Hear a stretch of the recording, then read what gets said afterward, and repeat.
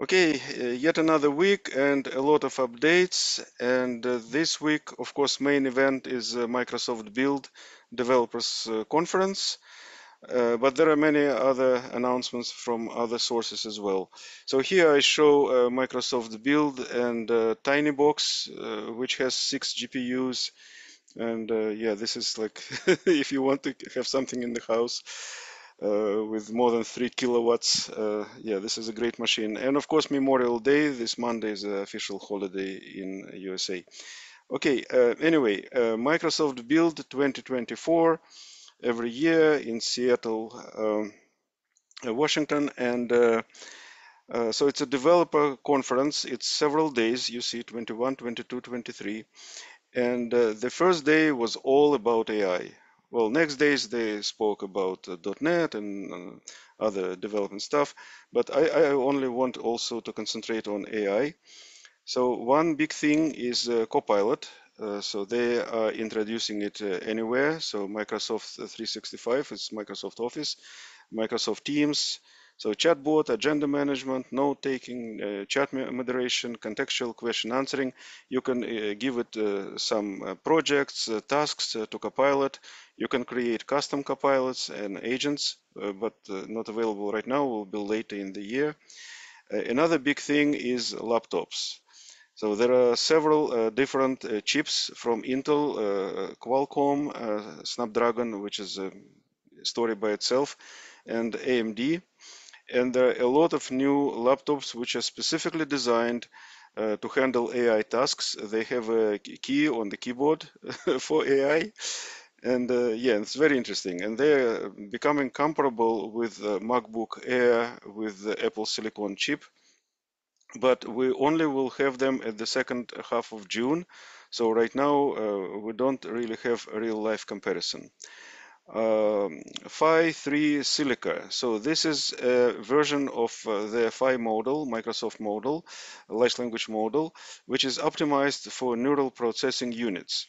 So in the Qualcomm Snapdragon chip, they have CPU, GPU, and NPU. NPU, it's a neural processing unit. And so this is the model to run on it, and it was specifically optimized. The new feature, which is very controversial, is recall. That means that your computer remembers everything you are doing, like what is on your screen, what applications, and so on. So you can ask questions about your history. So it basically has AI-powered photographic memory, but it creates huge concerns about privacy. So there are a lot of videos discussing that. Windows Semantic Index Tool. So when you have a lot of pictures, a lot of text, whatever, how you do search, how you ask system about something, you need to create an index, and nowadays it should be semantic index, and they have their own version, which is called Windows Semantic Index. Another interesting tool is a co-creator tool. So this is working with different apps, external partners like Adobe Photoshop, DaVinci Resolve, and so on. Phi model, there is another version, Phi 3 Vision, with 4.2 billion parameters. It is in preview. What it does visual reasoning. So you can show it a picture or text, and it can transcribe text from images. It can analyze the tables, the graphs, and yeah, so this is a new model. Snapdragon Dev Kit from Qualcomm. So this is a small computer. You see it down.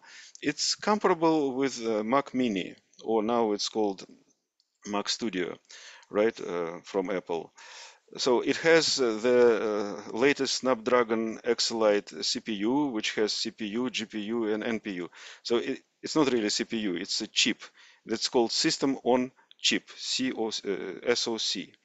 So it has 32 gigabyte of system memory, 512 gigabytes disk. It has a lot of ports, Ethernet port, and audio jack. So it's a small, convenient computer, and yeah, really small, and costs about $900. So well, we'll see them when we'll see them, right? But it looks very nice. LM Studio Server, LMS CLI to run models locally. I tested this. I really like it. So what is it? Let me show you. We have LM Studio. So we have two common ways to run models locally. One is Ollama and another is LM Studio. So this is LM Studio, and it has so you can do the chats, right? And you can do local server, and you can start the server with some model. So you can select a model to load, and then you can start the server. But now you can do it from terminal. So there is now LMS utility which you can install. I think it's written in JavaScript because the way you install it using Bootstrap.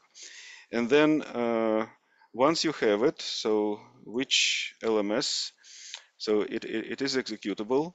So I can say, for example, LMS status, right? So let's see how it works. And it says the server is not working, right? So let's try start the server. So notice I can do it without clicking with my mouse on the GUI. Okay, the server is running. So now I can check what models I have, right? So again, I do it LMS ls, and it gives me that I have a lot of different models. Let me start one of them. So I can say LMS load, right? And then I can give it a model, okay, minus GPU max. And okay, I already did this command before when I was preparing. So, okay, I loaded the model. So now I can talk to the model. And the way you talk to the model, so the server is running on specific port. So if I do, let's say, LMS server status, it will tell me okay, this is because it's a big LMS server status. Okay, it says that it's running on port 1234, which is a default. And I can talk to it. So I can do curl, which is sending HTTP request to this local host at port 1234. And then I can ask it a question. Like here, the question is, how do I init and update a Git submodule? Okay, let me change that. Why is the sky blue? Let's do traditional stuff. Okay, and when I take this command and I send it to the server, so I send it to the server, it starts responding. And each of those chunks, you see on the right, they're a little bit different on the right. So let me actually stop it. So you see here, it says the data dot check, some, s, are, and so on. So these are the tokens. This is the response of the model. So you need some sort of script to collect them together to get the output. So here is an example of how you can do it using from Python. You actually using OpenAI module because this model follows the rules of the game. Okay, so let me take this, right, and run it from Python. So here I start IPython session. I copy this code. So what's happening now, it's receiving all these chunks back, right? Why is the sky blue? And then it prints it out all at once, right? So the sky appears to be blue, a phenomenon called relay scattering, and so on. So great. But notice that this piece of code, like I haven't invented it, like where I took it from. So if you open application and go to the server, here you can see all these small snippets how to run the code. So I just copied this code, and that's how to do it. Now, I can do the streaming, right? So here I started the server, I loaded the model, and then here's the same code as before, but I added stream equal true. And then instead of printing the whole response, I do for chunk in response, and I do this. So let me take this code, go here, boop, and now you see streaming. As it receives the pieces, it prints them out. So great, everything works. Next, how to create a custom model. So this is an interesting thing. I was thinking for myself, what should I use, Ollama or LM Studio? They both are very good. I'm more accustomed to Ollama. Let me make it a little bit bigger, so maybe, okay. So what I can do, let me show you. So I actually put it in downloads here.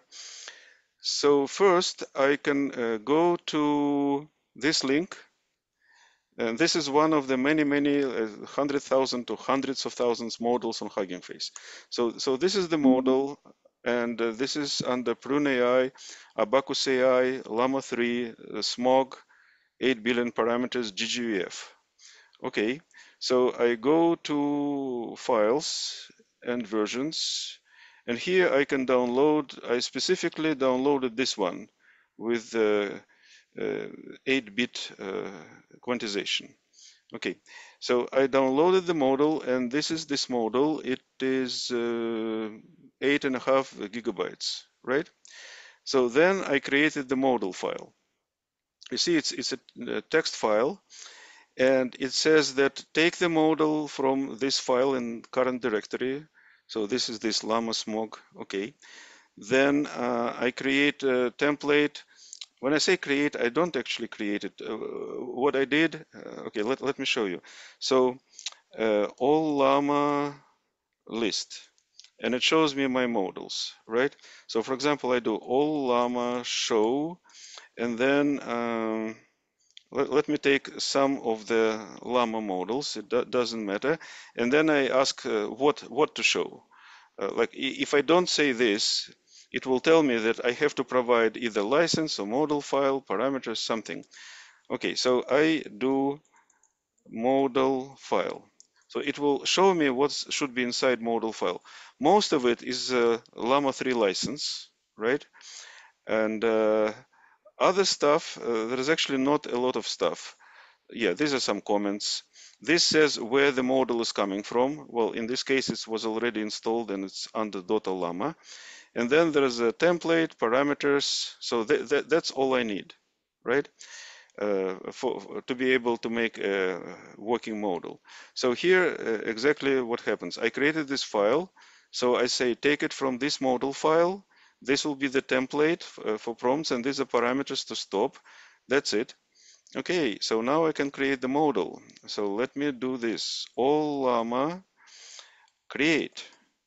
So now I need to give it a name. So here I already ran this command. You see, I call it Dragon 8B, and I say -f option, which is file, and I provide this file, which is this file right here.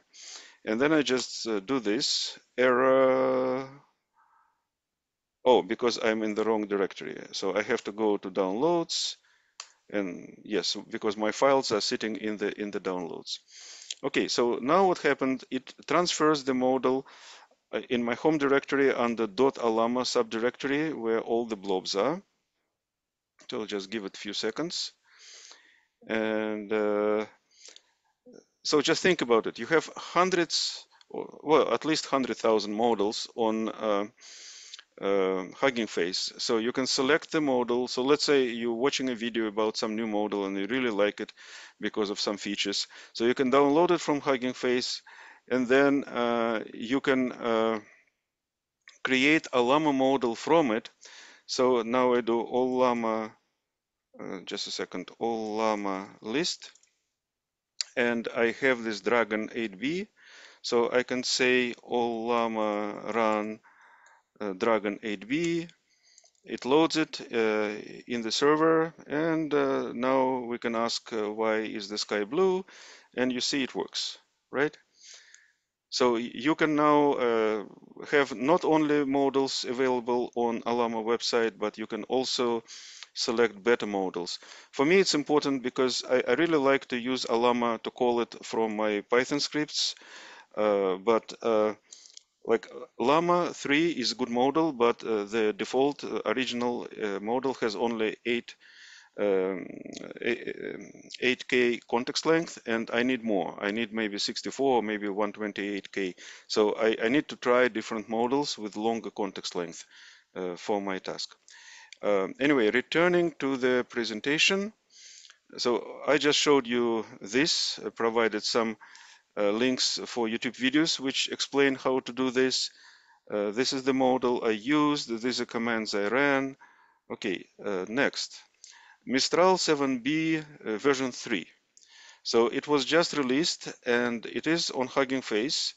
And you can, it's already on Ollama. So you can run it like this. Just on Ollama website, look for Mistral and then find the version 3. And there are multiple quantizations, so select whatever you want. Mistral also has their own library to run it, so you can explore this option as well.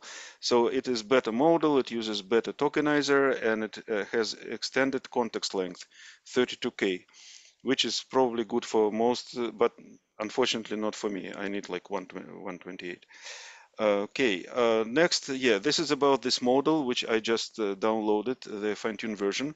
So this is very interesting. This is Abacus AI company, and they made fine-tuned version of Llama 3.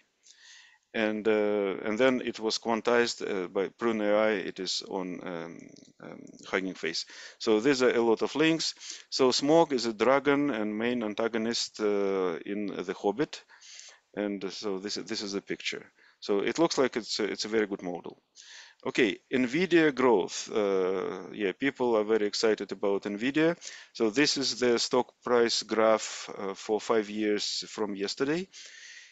And so yeah, it was growing tremendously. But what's interesting is this graph. So the dark green meaning data centers. So you see what's happening, and the light green is gaming. So you see the gaming was growing a little bit, then it went down, become narrow, but the dark green, which is data centers, were growing very fast. And yeah, so NVIDIA grows. The market capitalization is more than 2 trillion, and yeah, 30,000 employees. It's a big, fast-growing company. Okay, next, a little bit scandalous topic is about George Hotz. Amazing guy, known for hacking mobile phones to start with, but recently I was following him for a little bit more than a year. He was developing this computer called TinyBox. And originally he wanted to run only on one power supply, but currently he runs on two. So each one is 1.6 kilowatts. So we're talking about more than 3 kilowatts of energy in this box. So he uses 6 GPUs. His original intention was to use AMD 7900 XTXs, but he had a lot of problems with them. So here he writes, when I started, I didn't understand where the problems lie with AMD, which is the manufacturer of those GPUs. So this is this GPU.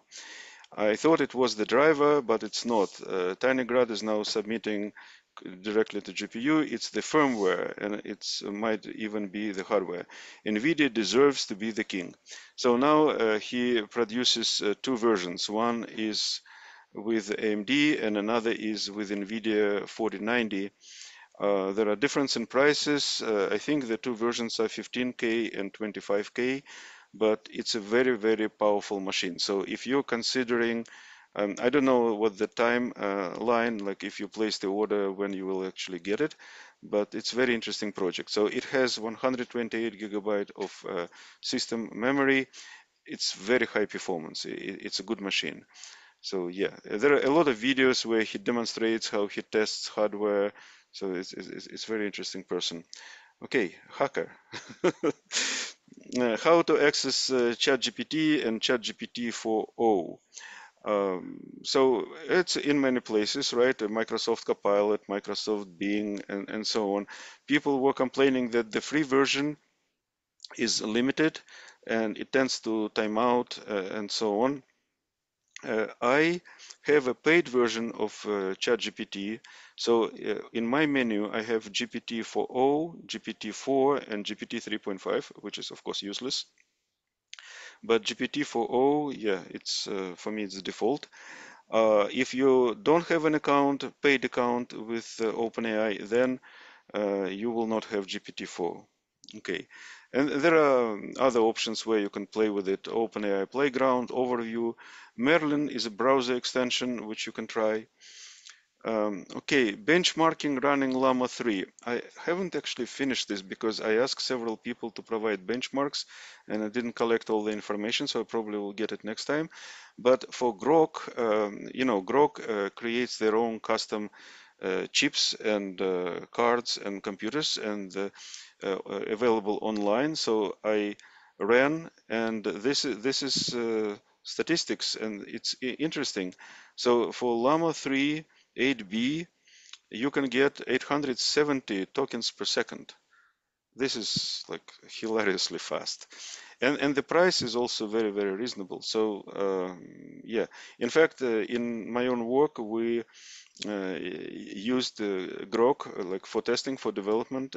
It's good. It's available via API. Um, Qualcomm Snapdragon X Elite. Remember, I spoke about the new laptops for Microsoft, and there are a lot of manufacturers, right? So we're talking about Microsoft Surface, Lenovo, Dell, Asus, and so on. These are different models which will be available in the second half of June. So Qualcomm itself is an American company. It's in California, in San Diego, it's the south of California, since 1985. So it creates semiconductors, software, and services related to wireless technology. So mostly it's known for cell phones, but now they're venturing in laptops, right? And there are free versions of this chip, right? So it's not CPU, it's a system on a chip. So it contains a CPU, a GPU, and an NPU, neural processing unit, and it may have up to 64 gigabytes of unified memory. Memory is not on the chip, my understanding, but still, it should be like they claim it's even faster than MacBook Air with Apple Silicon. So we'll see. Probably in a month we'll have some real tests. Okay, I really like this channel. The author of this channel, Hanna Berji, uh, well, she's actually she makes videos in Russian and in English, mostly in Russian, but in English too, and it's a very good channel. So I recommend to subscribe. It's both entertaining and educational. And in one of her last videos, she talks about different apps which she explored, and she explains them and recommends them. So these are some links of those apps. So she is in San Mateo, and she actually graduated from university there. San Mateo, I've been there. We were going out on the boat to watch whales. So it was, yeah, it's good. Uh, Miscellaneous news. So Google Firebase Genkit. So Firebase is Google's framework. So you go in the browser to firebase.google.com, and they have a lot of services. One of the services I personally used was authentication. So if you're creating your own website and you want people to be able to log in, you can define authentication using Firebase. So, and it has all the features. So, for example, you want dual authentication using your cell phone or some other, all the options. It's for free, but they have so many other options. They have search, they have database, this and that, and now they have Genkit for AI. So this is additional feature, so you can now include AI into your web or mobile applications. This is a great speech by Grant Sanderson. I love him. He is the creator of the YouTube channel 3 Blue, 1 Brown. Great speech, amazingly talented person. I highly recommend to listen. Okay, Scarlett Johansson versus OpenAI. So this is both companies lawyered up. What happened? People said that the voice behind the GPT is called Sky. That this is actually her voice. At least it's very like reminiscent. OpenAI removed her voice but said it's not her voice. But anyway, now it's between lawyers discussing this issue. Microsoft Phi 3 Medium 128K Instruct. Okay, really interesting. So Phi is a very small model, but now they have context length 128, and it performs very well.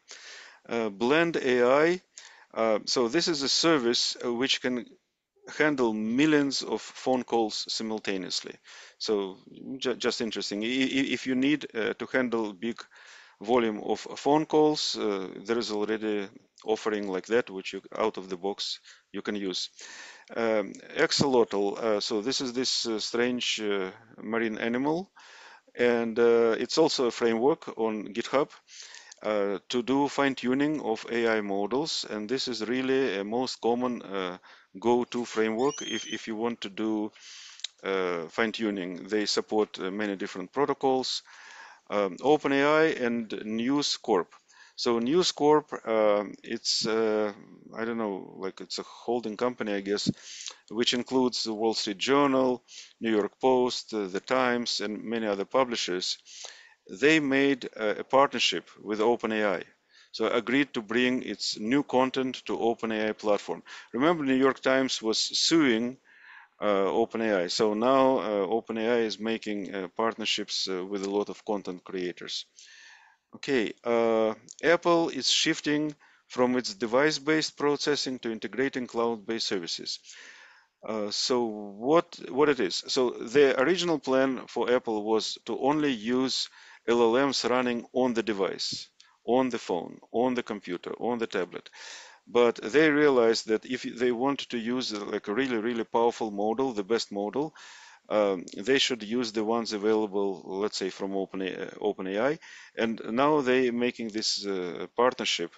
So they will integrate OpenAI into their iOS 18, so this operating system for their iPhone, right? So this is a new partnership. Another interesting model development, it's Meta's Chameleon. So this is the article, and this is early fusion model. What it means is that when they're training the model, it's a multimodal model. So it can handle images, code, text, and other types of inputs. And the model is trained from ground up using all these different modalities. It's kind of similar to how the Gemini was trained, the Google model. So we will see. It's early to say, but this is a publication.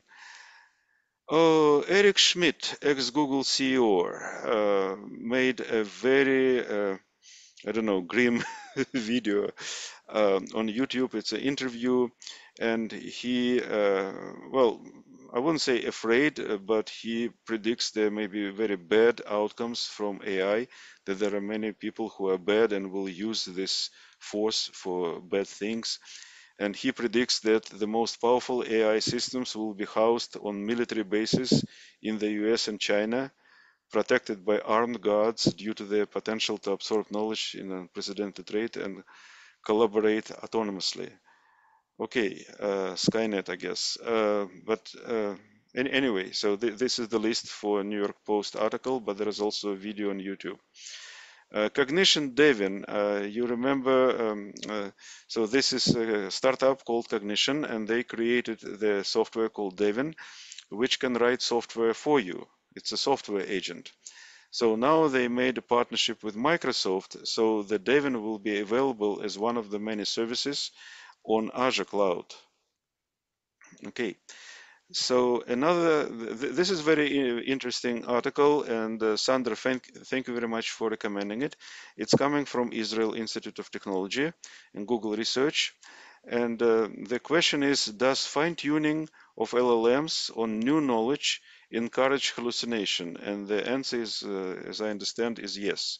So you want model to learn some new stuff, and it eventually learns, but it also increases hallucinations when you ask questions related to this new knowledge. So I guess it learns, but not enough. Okay, next is, as usual, crowdsourced arena leaderboard. So you see that GPT-4o is on the first place, and it's 95%, so it's well above GPT-4 Turbo and other models. The green ones is some of the open source models. It is Llama 370B, Ollama 3 8B, Mixtral 822B, which is pretty big, and Mixtral 877B. There are some other models like from Alibaba and whatever. These are not the only open source models, but these are the one I just wanted to show. And next is the layoffs. So as usual, we have previous year and this year there are much less layoffs. And in fact, I'm bombarded with job offers. And so yeah, it's a good time to be AI specialist. That's it. This is me as usual, and thank you.